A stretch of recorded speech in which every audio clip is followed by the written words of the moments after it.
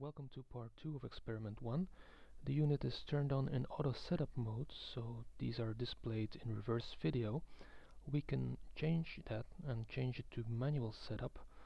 First we're going to change the volts per division, so I select volts per division, and now with the arrow keys I can select the correct volts per division setting.